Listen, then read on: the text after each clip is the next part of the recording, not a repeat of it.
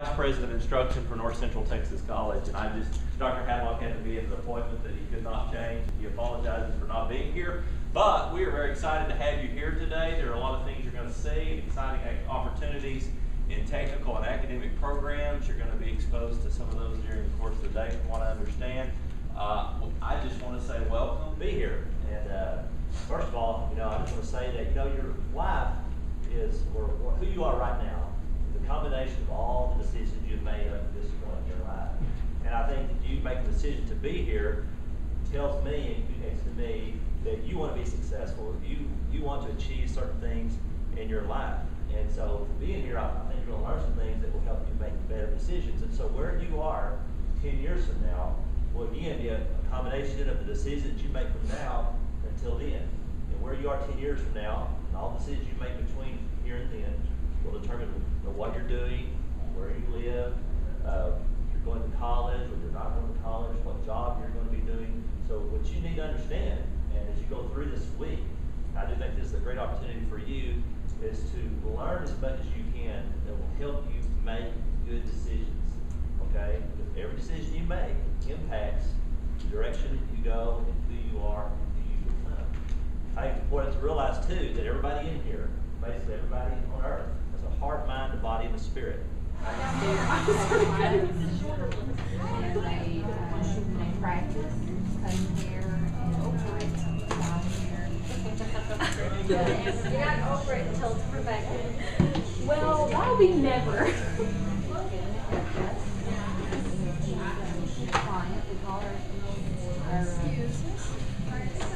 So, here's some classes that I've taught at NCTC. They've asked me to teach some of the game stuff here before since I've got a game background. So I've taught AI programming. I love artificial intelligence. That stuff's really fun. It's like, chess playing programs, decision making robots, game and because I need to show y'all what you do after you put them in your bags.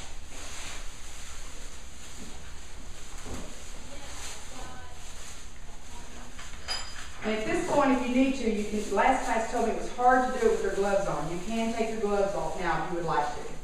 Just one at a time. Horses and how important there are some important leadership qualities in being a good leader of horses and working with horses, and how that relates to being a good leader of people and being and some leadership characteristics that you need to be a leader in whatever group that you are seeking to lead. Okay?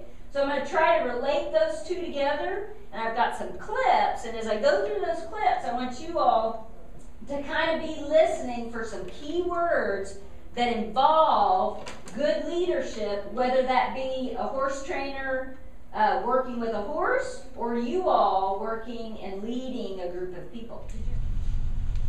One person. You got one that says 5. 6. 1, 2, 3. 3 people? Okay, 3. Counted 6. 7.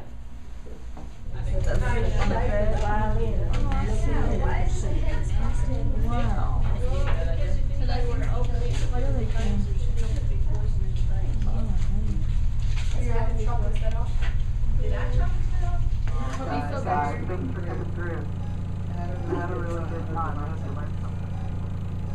All right, let's go on. There might be a sprain. We can't really see sprains on x-rays because sprains have to do with the soft tissue, and when we're taking x-rays, mostly what we're looking at is the bone part. That upper bone was pushed down. Here? This one? Yeah, it was pushed down. Okay, that's... Okay, today I learned so many things.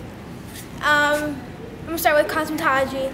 I learned that they are very safe and clean, that they always throw away, they always throw away utensils that they use, and most places don't do that, and they're very unsanitary. And in the horses place, I learned that you have to direct, and to be a leader you have to direct and get to know whoever you're leading, your group, and horses, yes. And the plants. There I learned plant stuff, and they need water and sunlight, and well, it depends what kind of flower they are. Yeah. And then which class did we just come from?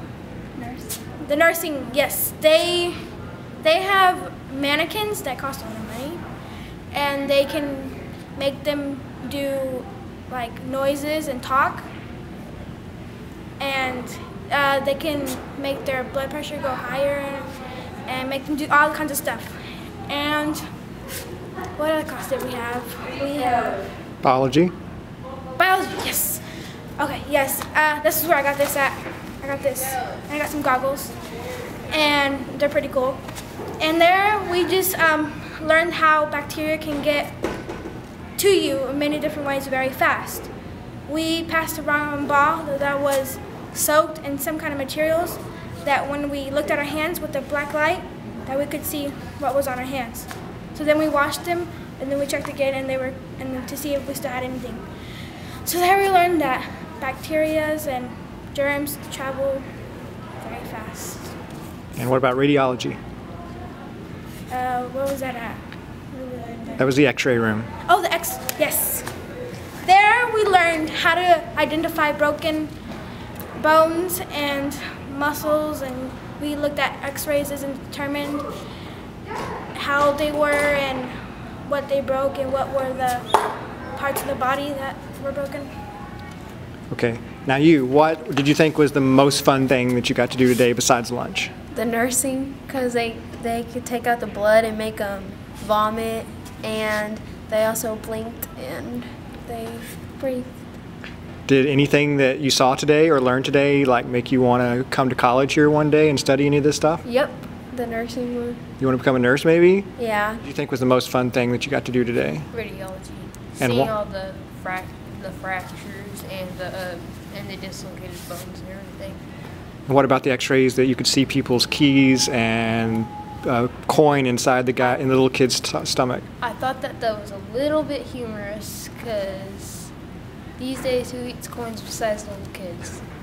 We saw many different things today. We went to the radiology department and cosmetology, and I think that it can help them because it shows them many different ways. Like, you don't just go to school to just do math and science. You can go to school to be a radiologist, cosmetology, and anything like that. And it helps them become leaders by just showing them that they can come to school. And today when the superintendent was talking, when he was saying that it doesn't matter where you come from, you can still be what you want to be. You know, it's just having people talk to them about things.